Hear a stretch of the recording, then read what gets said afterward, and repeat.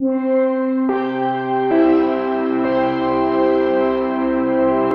this is Cheryl Akle for the Better Reading Podcast, brought to you by Belinda Audio, BOLINDA.com. Today we're speaking with Hugh Riminton. Hi, Hugh. Hello, how are you? Hugh has been a journalist and a foreign correspondent for nearly 40 years. You really don't look that old. During that time, he's been thrown in jail, shot at, threatened with deportation, witnessed massacres in Africa, and witnessed every kind of natural disaster. He has reported from close to 50 countries and seen with his own eyes wars and conflicts in 4 continents. He's got a book, it's called Minefields. It's the compelling account of his life, from a small-town teenager with a drinking problem to a multi-award-winning journalist. He's been known to say, if you go looking for trouble, you'll probably find it. It's true. It is true. You do. Seriously, 40 years. I've been following your career for a long time. There you are. Time passes. I started very young. As a journalist, I started very young. And often journalists didn't they? They started as cadets, after they left school and before they went to university. Yeah, and that was, I decided when I wrote this book that part of the reason for it was to write a book for my kids so that they could understand what their dad had been up to, which I think's, I'm an old dad. I've got 3 primary age children. I've got an older daughter as well. But part of it was to, I think kids get a better understanding of themselves when they have a better understanding of their parents. And in fact, I'm delighted to say that it's already worked, because when I got the first copy of the book at home, I was driving my son home from school and I said, look, there's the first book, and he picked it up in his hands. He's an 8-year-old. And he was reading the blurb on the back, and he suddenly looked at me in a kind of an awed look on his face. He says, Dad, have you been to jail? And you hadn't told him that before? Yeah, I said, I think you're going to find some things out about me that you didn't necessarily know. And he said, well, not for a very long time, maybe just for 2 years, he ventured. And I said, well, it was a lot shorter than that. And I started to explain the story. But basically, I was a kid. I wanted to write in there, and I thought I had to be honest about it. I was a somewhat lost teenage kid. I was drinking far too much. I was drinking. How old were you when you were drinking too much? Oh, 15, I think about 15. Right. So I was literally drinking before going to school. Right. And I wasn't doing great things for my school marks. And so where were you getting alcohol at 15? Well, you could earn money through little jobs around and about. Like I worked in a hamburger bar and so on. And so there was enough money around to just keep going, and I knew exactly where to buy the cheapest whiskey or whatever it was, and I knocked that off. And that was hard. It wasn't beer, it was whiskey. No, I was drinking whiskey before school. Yeah, wow.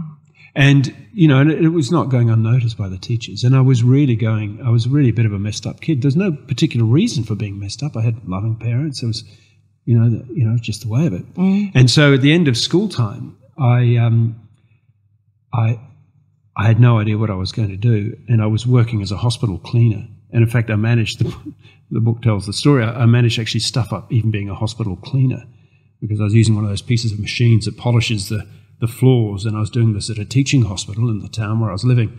And one day I was finishing off just for the night, and suddenly the machine bust and stopped. And I thought, oh, well. So I pulled in the big flex. As I'm pulling in the big flex, I noticed there's some sort of like burnt bit on it. Never mind. So I put it away. And the next day I turn up to work, and the lift doors open at the hospital, and there's my boss. Did you notice anything different, anything strange last night? No, he says, in my best Homer Simpson approach. Nothing I can recall. Turned out I'd shorted out the blood bank for the entire town. And they were putting out urgent calls for people to donate blood. So I was a failure as a hospital cleaner. But they couldn't sack me. It was a unionised force. But what they did do is they sent me to another part of the hospital where I cleaned the rat poo trays where they did experiments on animals. How old were you? I was 17. And so I was in this state. I was unmotivated, not with great mental health, really a dangerous habitual drinker, frequently just vilely drunk, and not able to hold together the most basic kinds of jobs.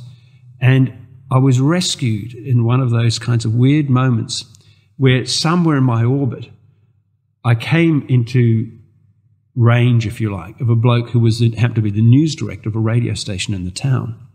And one day someone said to me, that bloke, Tom Clark, said, Tom Clark wants to see you. And I had no idea what possible purpose this might have. And I went to see him. And he said, "Come in here, sit down." So I sat down. And he said, "Why do you want to be a journalist?" And I looked at him, and my immediate thought was, I've got no idea. I realised that it was some sort of job interview, but I hadn't applied for a job as a journalist. The thought had never occurred to me. But I looked at him, and he plainly thought I'd applied for a job. And I was aware that I was working awful jobs, and I just blurted out the first thing that came to my mind. I said, "Because it would be fun." And he looked at me with quite disgust, and he said, "Fun?" And a little spark of genius saved me, because I looked at him back and I said, "Isn't that why you do it? Because it's fun?" And no one likes to admit their job's not fun. And he hired me. So he didn't know you. You hadn't applied for it. No. No. So it was just chance. He barely knew. It was plainly a misunderstanding on his part, a misapprehension. Someone had applied for a job. Some wire got crossed. He thought it was me. And so he thought he'd get me in because he thought I was pestering him for a job, which I wasn't. Some other poor sod had pestered him for a job, and who knows what he's doing today. But I managed to get that job, and I've done basically the same job ever since. And that gave you the lifeline. Absolutely. Well, can I just say that I have followed your career for a very long time. I've always loved your voice, always. Thank you, Cheryl. And it could be what he loved about you as well, or where he thought the talent was, because I think people's voices can be very distinctive, but also very convincing. I think that I've always felt that there's an honesty about the way you read the news, the way you tell a story. In a world, because you were in commercial TV for a very long time. I still am. You still are. And not everybody has that. Not everybody has the integrity. Not everybody has... I'm so tired of television because I don't believe anybody anymore. So I think that's a large part of it, and I wonder if that's a talent that he saw in you at a very young age. I don't know how much the voice has to do with it. These are just the tools that you use. And my own voice is an amalgam of a migrant life. My parents were British. I had a childhood in New Zealand. I've lived in Australia for my adult life, except for extended periods as a travelling correspondent in Hong Kong and in London and so on. So the voice becomes essentially a mix of many things. But the notion of the integrity is central to how you want to operate as a journalist. And I have one very simple rule, and that is never say anything knowing it not to be true. It's a very simple rule. But it's astonishing how the temptation sometimes to beat up, to colour up a story. You can get things wrong. I've got things wrong so many bloody times. I've said things that are false, but in the belief in saying them that I've got a fact right, or that there's something else, or that it's at least contestable, or other things. You make mistakes. Everyone makes mistakes. But there's a difference between an honest mistake and telling fibs. And people, in some ways, the whole career progression is about trying to keep true to that one idea. As soon as you're in a position where you think that you're being required to say something, knowing it not to be true, you must leave immediately. And I've done that. But then other people don't hold those standards. One of the things which is a conversation I've had many times in journalism is this notion of ratings, the primacy of ratings, that jobs and careers are entirely based around ratings, and they are. That's the brutal, metric of the commercial world. And there are people who have a view that somehow or other has primacy over the other thing.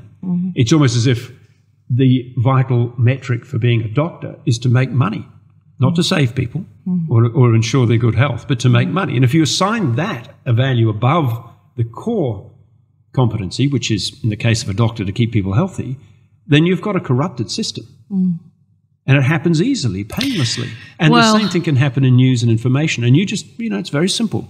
Never say anything knowing it not to be true. Never say it. And one of the things about electronic journalism, one of the reasons why I really value electronic journalism, is a lot of people in print get their work doctored up by sub-editors and editors who want to beat up stories and all that kind of stuff. Whereas the rule I realised is that no one could move my lips except me.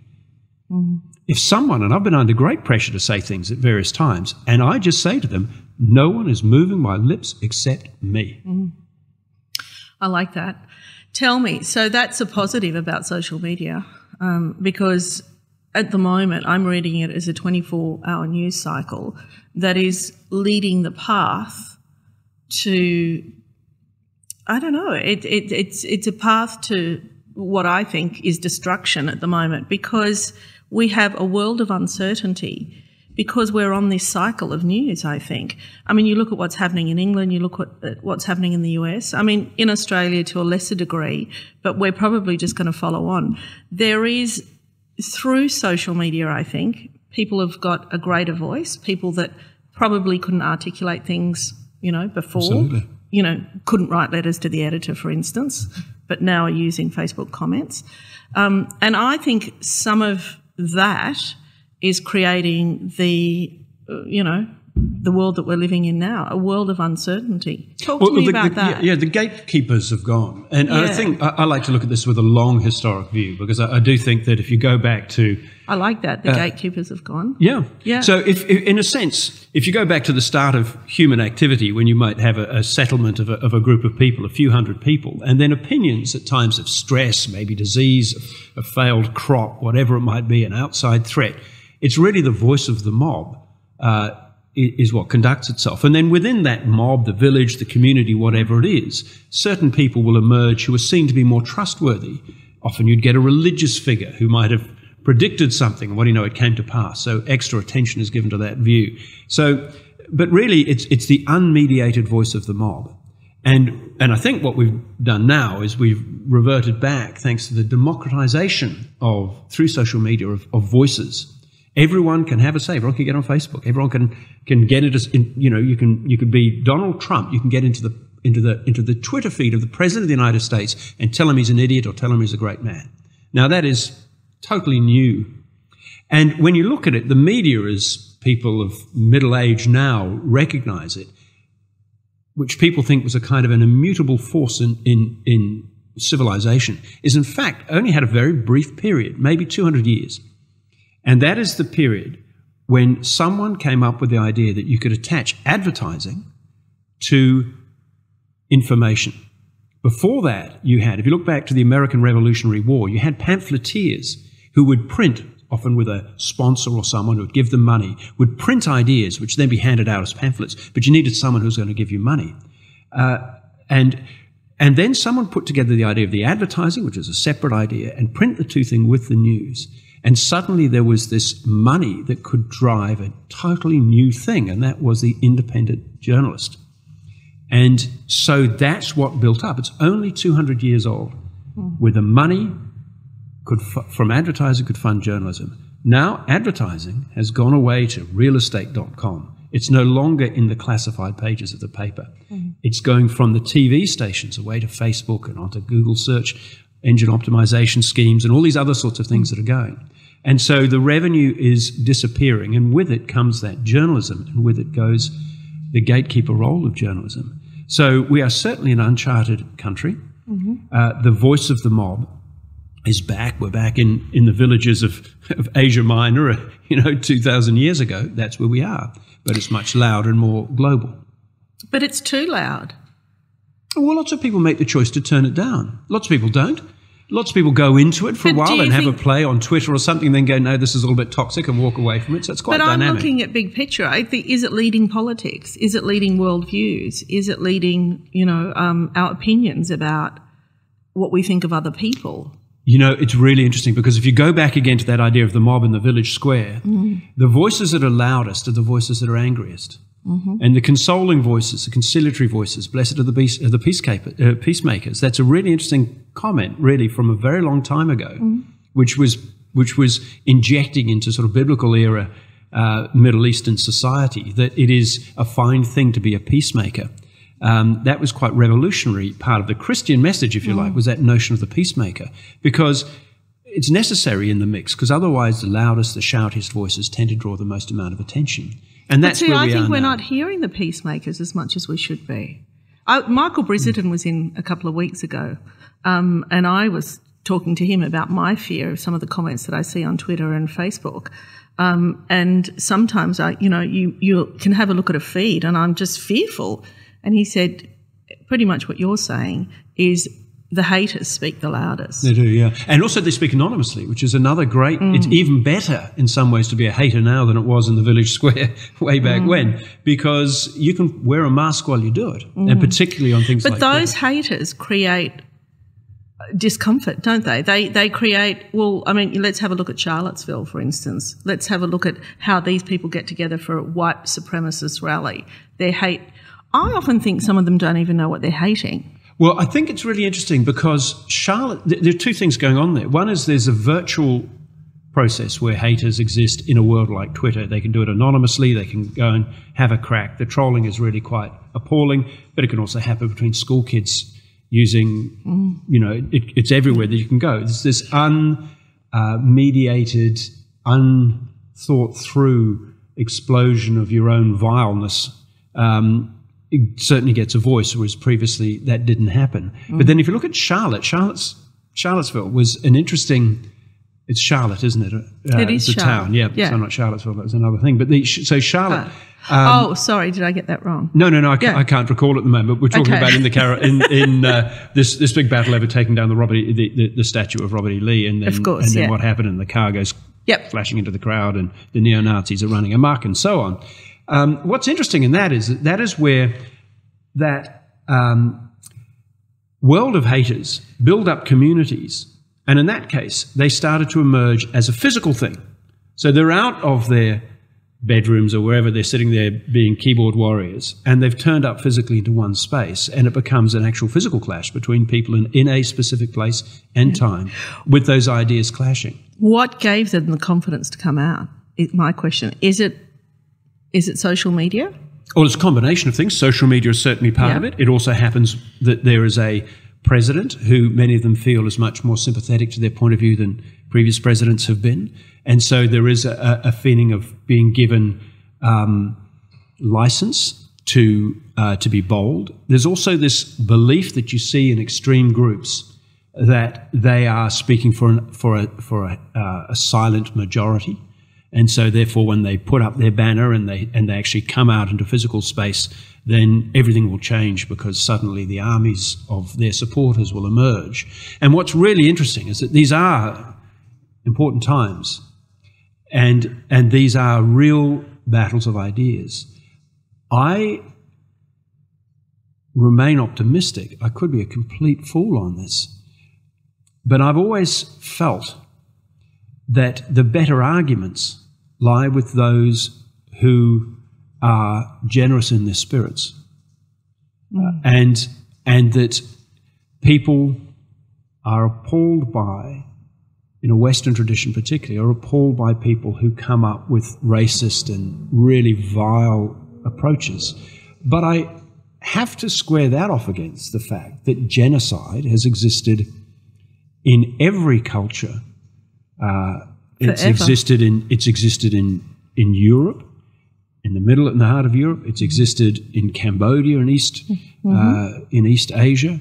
It's existed in Central Africa, and then in a variety of names has existed everywhere else. So there's obviously a human capacity for awful things to be done, and it starts with language.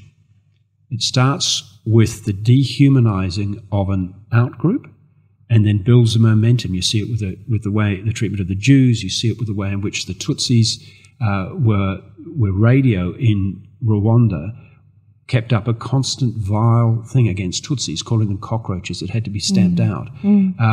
You could see it in Cambodia in the way in which the enemy was structured in a certain way, and then there were intellectuals, anyone with glasses. So it starts with language, and you've got to be really careful about language, and you've got to be alert to it. And naively, I guess, of course, as I was growing up and when I was studying or learning about these atrocities, I always thought that progress would teach us something, that history would teach us something. But what I am seeing now is how quickly that can happen again. Yes, yeah. Well, history keeps on rolling around, doesn't it? And one of the great things about reading history is that you keep on seeing these little mirrors being reflected back at you from where you are. And one of the questions, one of the challenges is that there's vigor. There was great vigor in the Nazis. They're a vigorous force. there's great vigor in some of these neo-Nazis. They're physical, they're masculine, they march, they talk about violence, they talk about taking back their nation. There's all this kind of stuff. It's vigorous. It seems the language is about battle and it's positive in the way in which it's framed. And the counter-argument to that is something which seems kind of a bit soft and effete in comparison. The language doesn't exist to battle extremes, except in sometimes the vaulted language that you hear, the sort of the Thomas Jefferson type of language that still exists around. But you have to keep taking it back. A society has to keep taking it back to what makes itself important to itself, why the society exists. And Australia, which I firmly believe is a fantastic society by and large, needs to keep reminding itself of what makes it great. It's kind of working here at the moment, isn't it?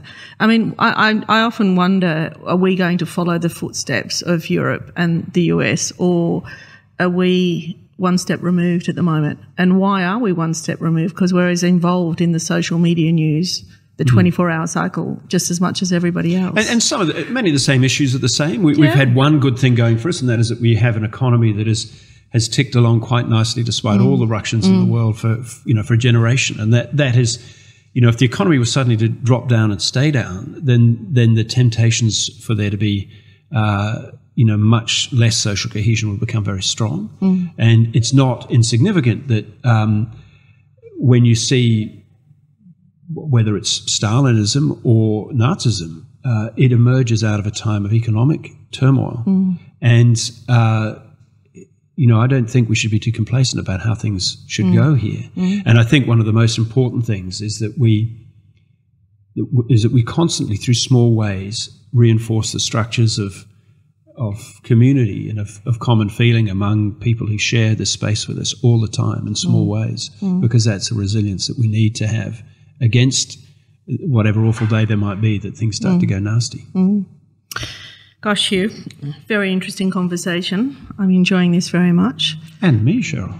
Now, tell me, we'll go a little. I just want to talk a little bit about your career. So, you then became a journalist, and what happened? You were like a traditional journalist working for the newspaper? No, I started straight off into radio. And then I went up to Auckland, where I did a brief. I was paid actually to go on a 6-month training course, which gave me some typing skills, useful stuff like that. I mean, it's kind of a miraculous turnaround. You could have gone either way, couldn't you? Absolutely. And one of the weird things about it, I sort of make a joke about this, but it's dead true. I was saved from alcoholism by journalism. Yeah, wow. That's said about absolutely no one, because journalism has been a great creator of alcoholics down through the years. But suddenly I had a job and I had to go on the radio. And you had purpose. I had a purpose. And I also realised that, like, I was growing up in Christchurch, New Zealand.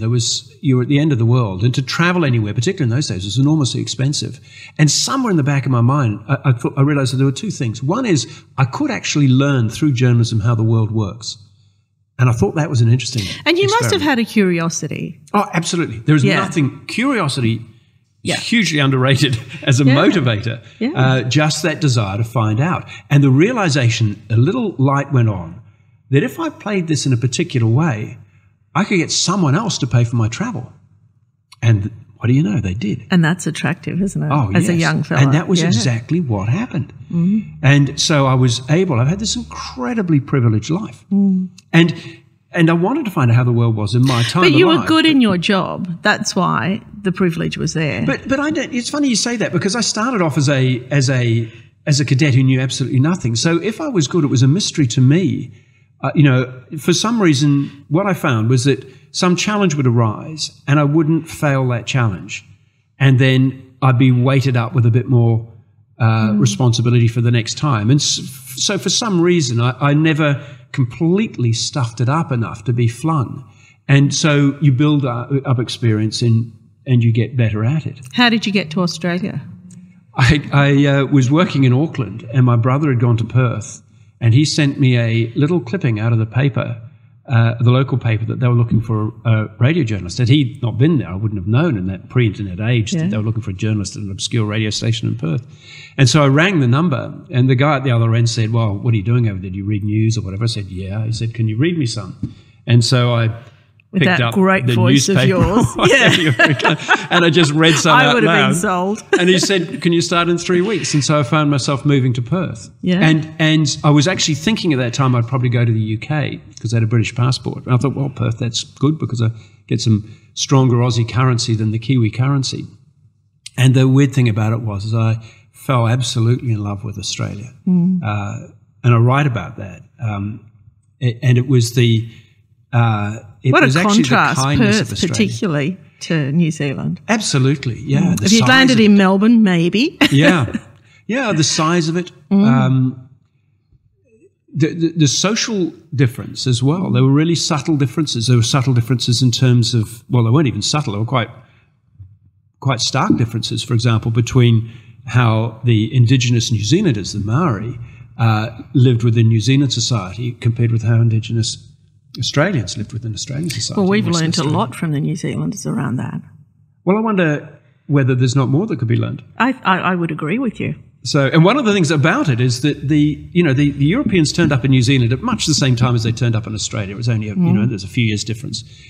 But oddly enough, when they got to New Zealand, they formed up a treaty. One of the first things they did was establish a treaty. It was conciliatory, wasn't it? More so than here anyway. More so. I wouldn't want to too much sugarcoat what went on, but there was a perception, partly because I think the Maori existed in settlements that they farmed, and they were very territorial around their areas. They had these fortified pas, as they call them, which are like fortified villages, and they also had there was no written language, but they had this very strong tradition of oratory, where things were sorted out through really what were debates and speeches. And I think the Enlightenment era Brits who were turning up there recognised those structures as being stuff that they understood. And so I think there was a greater level of respect compared with the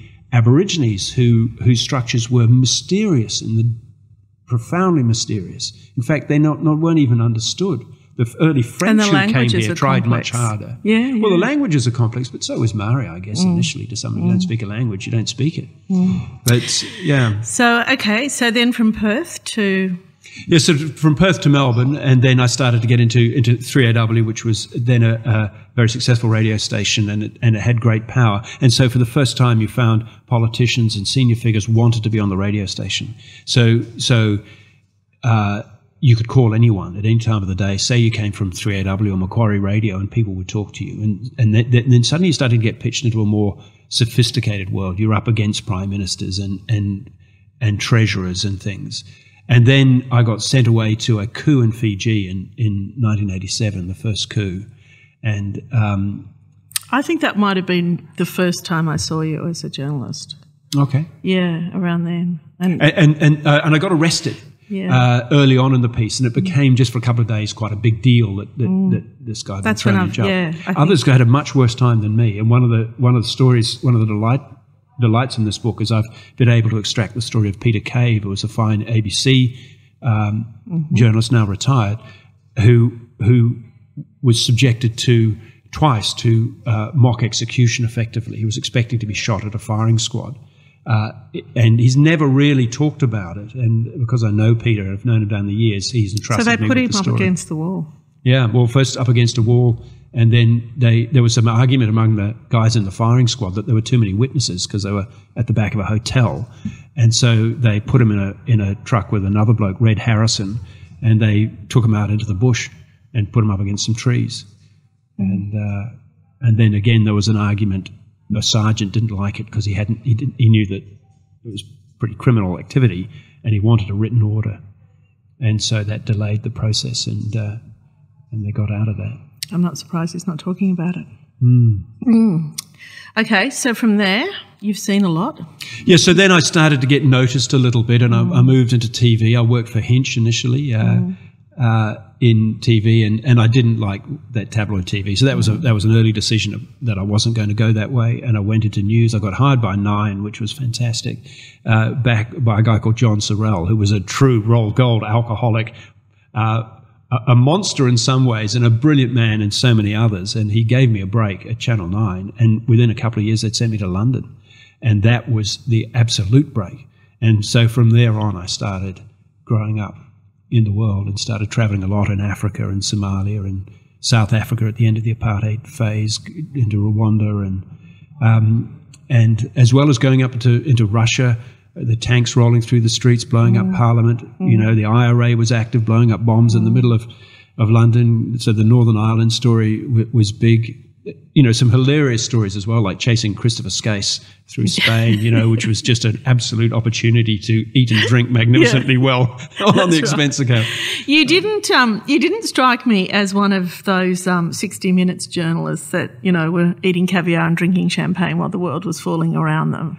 I think, I think you had a bit more integrity than that. Well, if you were, I didn't know about it. I don't want to knock the 60 Minutes guys. Some of whom have, over the years been very, very fine reporters, but they certainly lived better than often I did. Although there weren't bad days. The key thing was you had money to do the story, and that was all that really mattered to me. But I was always interested in the experience of people at the bottom of power, and Africa was a huge. I sort of think of Africa was my university, really, about learning about life, and particularly South Sudan, but Rwanda, Uganda, a whole bunch of things. But South Sudan was an area where I learned, I think, more deeply about the human experience on the planet. You've certainly seen a lot. I have seen a lot, and that's been the great thing. And if I can just say, I went to the White House with Julia Gillard. And I remember standing there. I was standing in the Oval Office, and Gillard was there, and so was Barack Obama. And I was bantering backwards and forwards. I was bantering, briefly. I wouldn't want to make too much of it, but with Barack Obama. And I thought, so I'm sitting here at the seat of power in the world, with the most powerful man in the world. But I was very conscious at that moment of also having been in South Sudan in the middle of a war, in the middle of a famine within that war, with children dying literally untended around me in the dust. And I thought at that moment, I really have seen the full range of power on this planet and powerlessness on this planet in this life. And all of that has been a gift of journalism. Nothing to do with me. Well, Hugh, I want to know more, and I'm sure the listeners want to know more. And if they do, they've got to read the book. It's called Minefields. Congratulations on that achievement. Thank you so much, Cheryl. A really great conversation. Thanks for joining me. It's Cheryl Akle for the Better Reading Podcast.